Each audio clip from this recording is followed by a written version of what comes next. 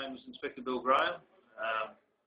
Tonight we're in Fortitude Valley in Brisbane as part of Operation Unite, which is an Australasian operation against alcohol-fueled violence.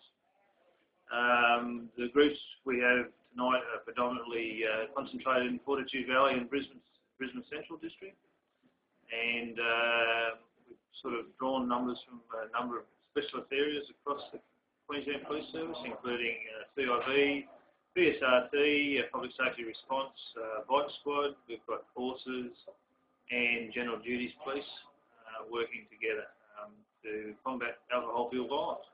And the bottom line is that we like people to go and enjoy themselves, but occasionally there are people that spoil that, and we're here to try and fix